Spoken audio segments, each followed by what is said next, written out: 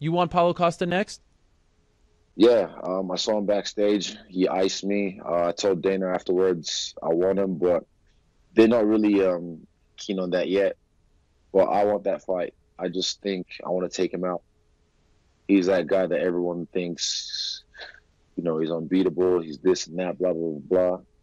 But I like challenges. My last fight was a good challenge. I aced it, and I think this guy's going to be another easy challenge I can take over. He's not as impressive as people think because he's fighting guys that just stand there. They're like punching bags, and he just gets to work them. So, I mean, look at his arms. He's like a little T-Rex anyway. So how is he going to catch me if I'm in and out? So what's the problem? Why isn't Dana in on Anime it? style. Yeah. Why doesn't he want it?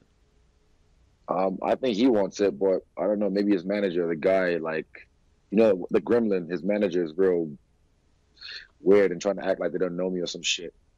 They know who the fuck I am now. But Valid Ishmael.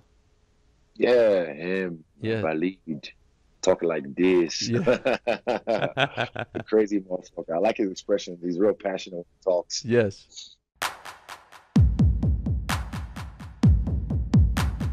Last question. Paulo Costa, you mentioned he won a performance bonus tonight. What do you think about his performance? And they released the schedule. You're going to Brazil in September. Is he someone that you could headline a card with in Brazil? Yeah, I think that kid is the next big Brazilian star. He's on his way. Good looking, incredible physique, and fights like an animal. And I was also impressed with Uriah Hall. Uriah Hall went out there. Now, the guy that I thought Uriah Hall was going to be at the end of The Ultimate Fighter was the guy that I saw fight tonight.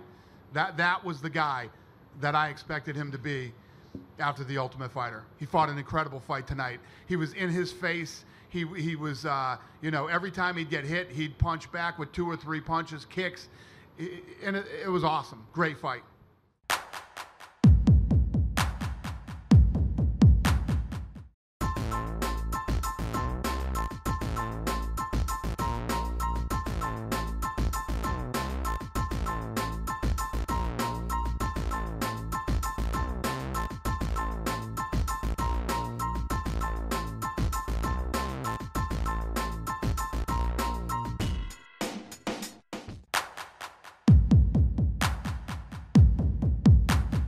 Listen.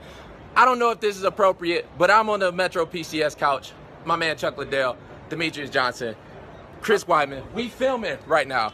But listen, George, you hear me calling. You hear me. I'm looking for the fight. Don't make me seem like an asshole. Don't make me seem like a bully. I really don't like to fight a man that don't want to fight. If you only want to fight guys that's been fighting since 2005, just want to mention Michael Bisping and Nate Diaz and Nick Diaz. If you really want to be great, you got to beat somebody from this generation.